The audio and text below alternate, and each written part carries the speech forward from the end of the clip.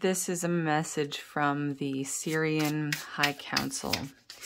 You do not need to have any specific connection to Sirius for this to resonate. This is a communication for all.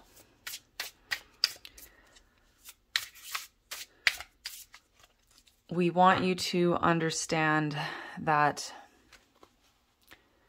there are many iterations of what you call the Sirian High Council, that this interdimensional group consciousness exists in multiple dimensions, in multiple experiences, and that when different people on Earth channel the Sirian High Council, they are frequently tuning into different iterations of this group consciousness, and yet it is accurate for them all to be called the Sirian High Council. Just as if you would,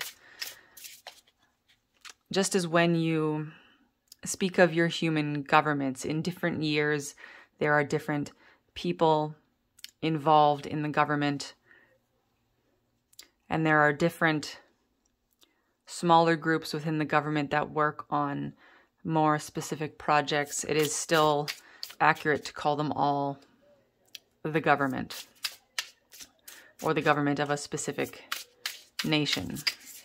In this way, it is accurate to name various different groups the Sirian High Council, all while tuning into different dimensions, different frequencies, and different beings.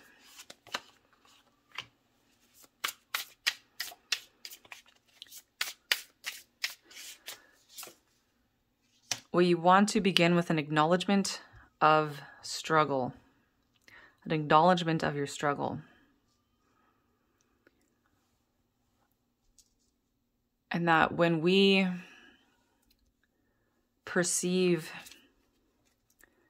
your life experiences, we do so through your vibration, and that is in fact all we can see. We cannot see matter the way you perceive it. We look at Earth and we see frequency, we see light in vibration. When we see you, we can see that you have struggled because we see the frequency of struggle in your vibration. We see that that struggle is real. And many of you do not feel as if your struggle has mattered, or even that it has been acknowledged, because perhaps in the eyes of other humans, your struggle is not obvious in an external way. Some people's struggles on Earth are more visible to other humans because they have externalized their struggle.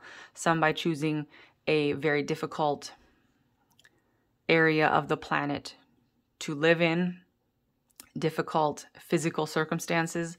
Others have chosen equal struggles and have experienced those struggles internally, and vibrationally speaking, those struggles can be equal because it is only the vibration of the struggle, the relative experience of the struggle that exists. We encourage you to cease comparing struggles, to cease comparing your struggle to others and others' struggles to someone else's struggles. It is enough that you have struggled. It is enough that you have suffered, and that is your experience.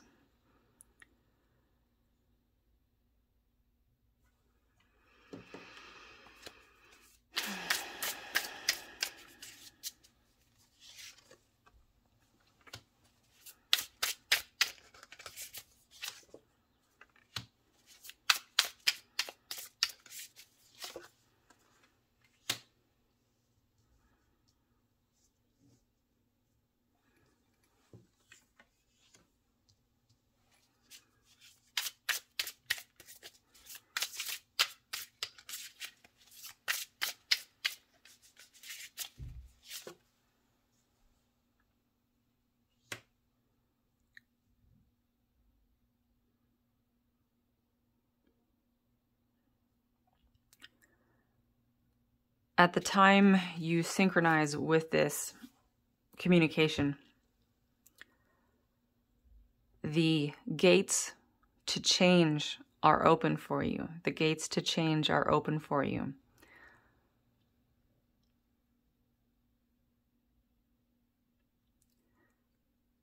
The change that you desire will require a willingness to transcend the struggle, a willingness to transcend the struggle.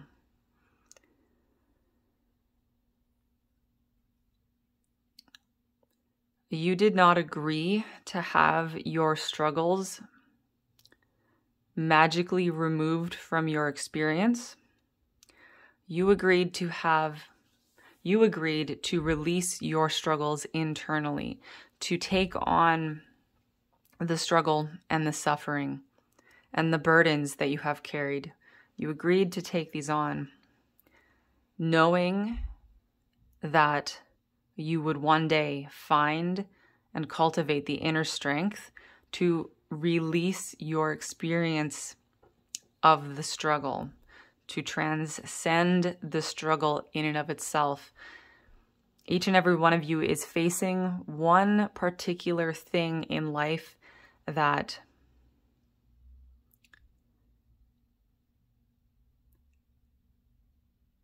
feels like something you should not have to face. It feels like something you should not have to carry. Feels like something that is unfair or unjust or undeserved. It might feel at times impossible to transcend this thing, this frequency. This is a frequency. This is a stuck frequency manifesting for each and every one of you in different ways in your lives based on how you have organized your lives and how you have told the story of your personal evolution. You are all working on the same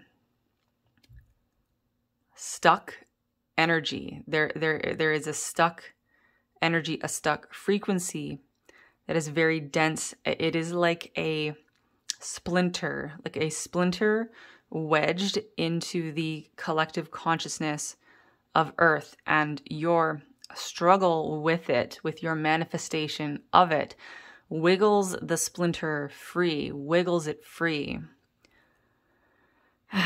And you vibrationally communicate with the splinter.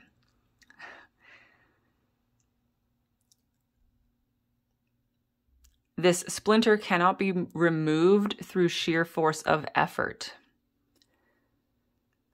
Because if you try to remove the splinter with sheer force of effort, sheer force of will, by forcing it, by pushing it, by pulling it, that takes the frequencies of struggle, of effort, of willpower, and sends those frequencies into the splinter, therefore reinforcing the splinter and making it even more impossible to remove.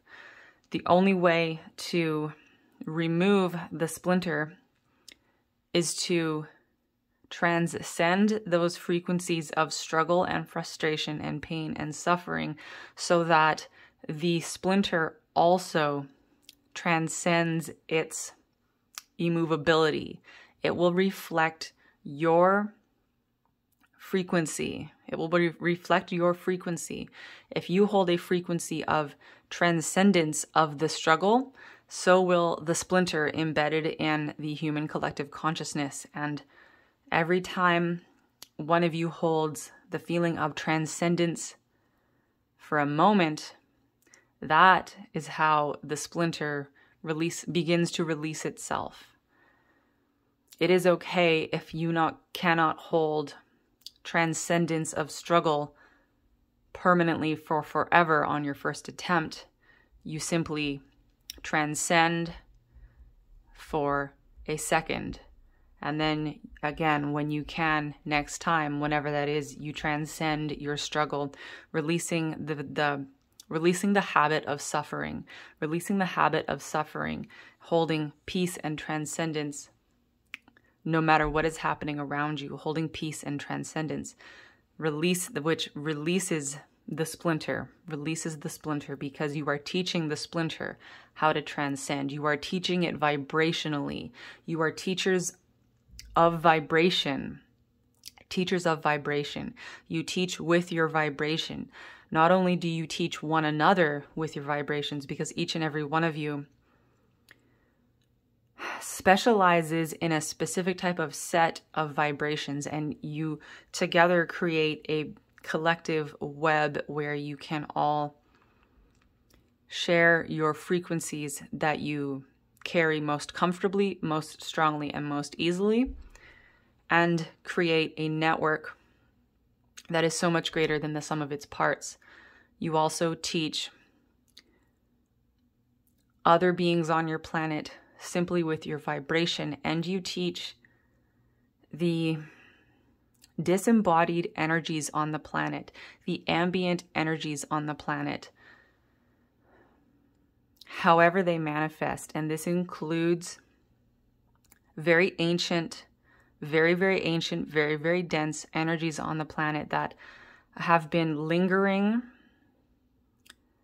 since before the creation of your galaxy. They have been lingering, and they need to be cleared up in order for Earth's vibration to become lighter, to rise up and become more comfortable for the continued evolution of consciousness. There is no time limit on this. It is very similar to walking with a pebble in your shoe. You can walk with a pebble in your shoe indefinitely if you choose, but you'll be ever so much more comfortable if you remove the pebble from your shoe. That is what you are doing. You are removing these energetic splinters and pebbles from your shoe and from your foot and from the body of the human collective consciousness. You teach these very ancient, dense energies how to transcend, and you teach them with your vibration. And that is why you have faced, some of you consistently and repeatedly and in many different and from many different perspectives and areas and angles in your life. That is why you have faced these overwhelming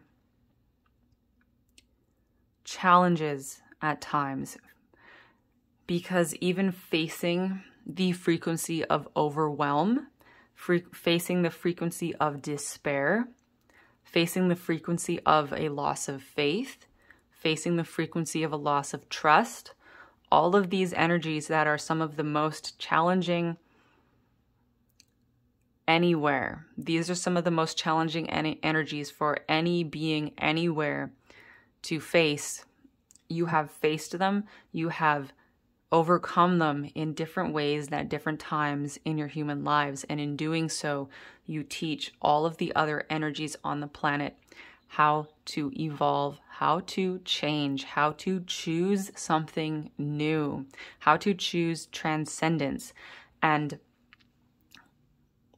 these frequencies of despair, of frustration, of overwhelm, of loss, of grief, you teach these frequencies in and of themselves, because frequencies of emotion are not only generated within the human body, they are also ambient frequencies in the cosmos.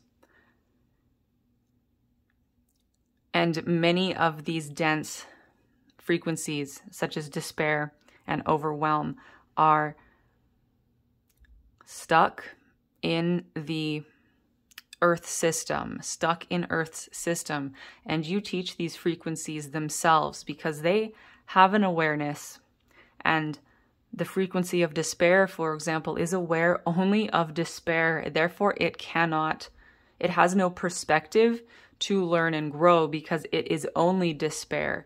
So when you have the frequency of despair flow inside of you and you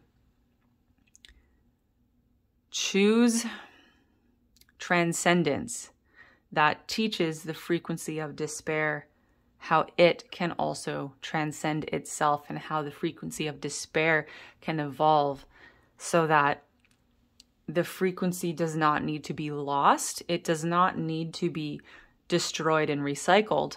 It can be transformed. It can metamorphosize. It can evolve and ascend itself. It is always preferable for frequencies of consciousness in all of their iterations to grow and evolve and change and become something more than it is to break down the frequency and recycle it. Nothing is ever lost when a frequency is broken down into its smallest constituent particles and recycled.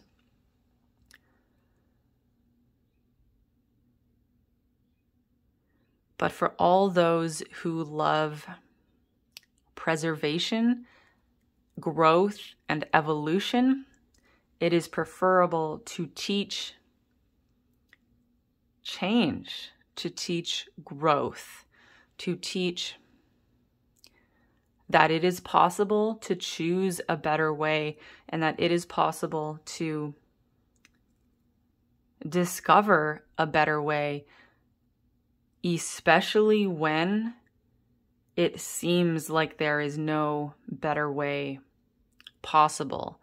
When you are in a dark room and there is no escape because it is concrete walls all around you, reality tells you, your perception of reality tells you that there is no way out. But that is when you, as a very experienced manipulator of frequency, that is when you can look at the wall, look at the brick wall, and create a portal, create a new way. You create the new way by choosing the new way.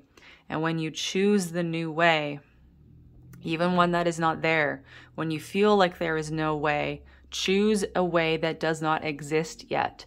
Choose a new way, and then the universe itself must present one to you. It must, because when you conceive of a way out, the universe must present it to you. If you were to conceive of a secret door in a room that had no way out, if you were to know that it is there, if you were to choose that the way out would present itself to you, the universe and your own consciousness, you would travel without knowing that you were moving. Your body would remain in the room, and you would not, your human self would not be aware of having moved, but your consciousness would move through frequencies. It would move through timelines. It would move laterally through space-time into a new frequency location, a new frequency-based location. And in that new frequency-based location, there would be a door. There would be a new way out because you chose that there would be a way out, that you created a new way out.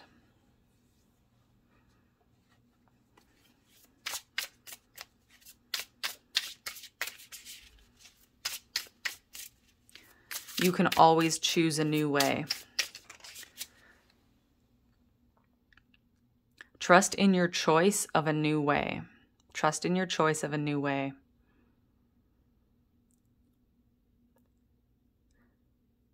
Do not trust in the limitations that you perceive in your reality.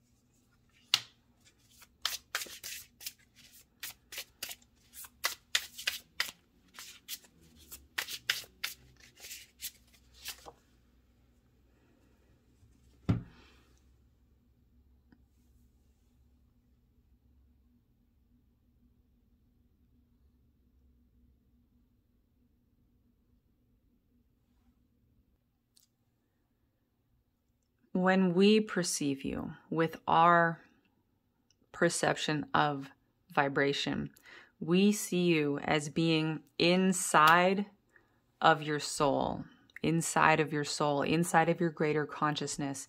We see your materialized human body as being the smallest, most dense, innermost layer of all of your bodies. Small does not mean powerless. In this case, small means the most powerful. The most powerful, because when you move your hands, when you move your body, when you move your vocal cords, that movement is at the core of your greatest being, the core of your greater being, and it ripples out every movement you make with your vibration, with your physical body, with your thoughts, your emotions, ripples out through all of the layers of your higher bodies. We see around your physical body, we see what some call the astral body. Around that, we see what some call the etheric body. The layers of your bodies have many different names. All names have validity. We encourage you not to be too concerned about what the different layers of your body are called and how they operate, because they are all one. They are all one. And the greatest level of your body, if you were to expand all the way out to the limitlessness of all that is, you would find that the largest layer of your body is all that is.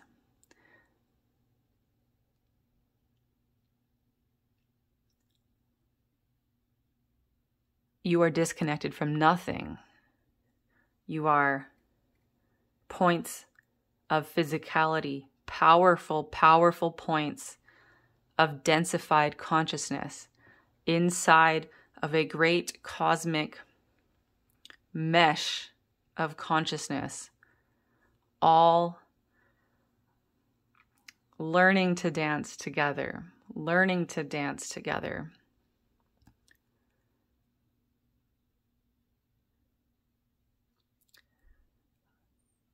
As you learn to dance together, you also learn that you don't need to be dancing to the same song. You can dance next to each other to different songs and still dance in harmony. Maybe the song that you dance to has the same beat, and so you are dancing to the same beat, even though the details of the songs are different. You dance to the same beat. Maybe the person on the other side of you is dancing to a much quicker beat, and yet it still fits in with the beat that you dance to.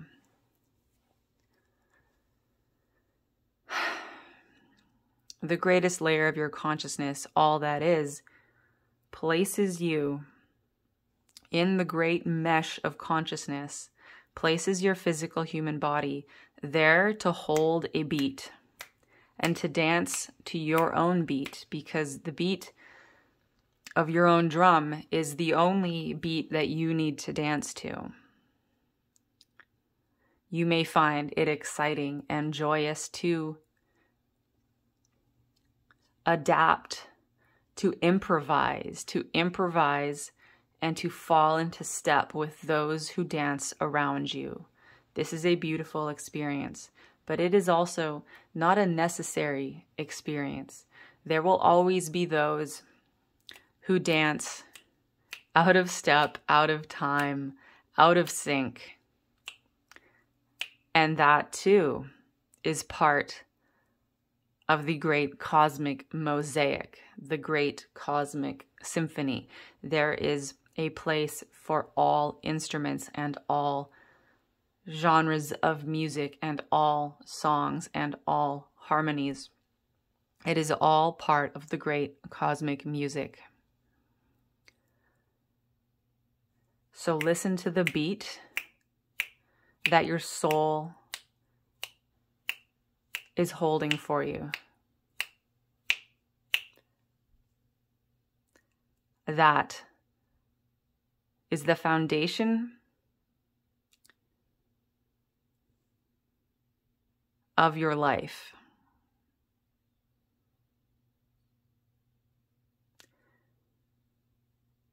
As you become more comfortable matching the rhythm of your soul,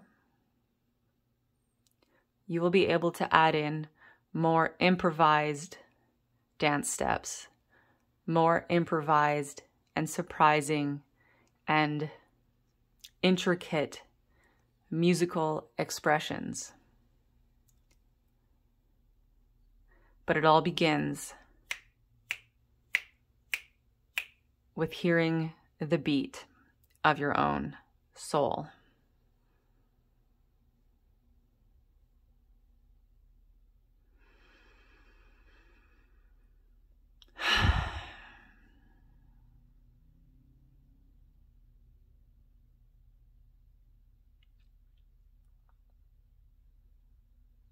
It is an honor to be in your presence. It is an honor to be in your presence.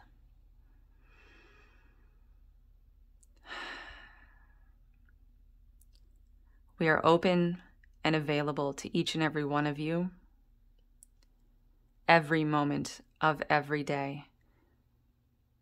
Never question if you have connected with us. We hear, we perceive your vibration in every moment. We perceive your requests for privacy and solitude. We perceive your requests for openness and communication. And when you request to communicate with us, we are immediately there. We look forward to connecting with each and every one of you more intimately and more personally. Simply remember that we are with you and we love you.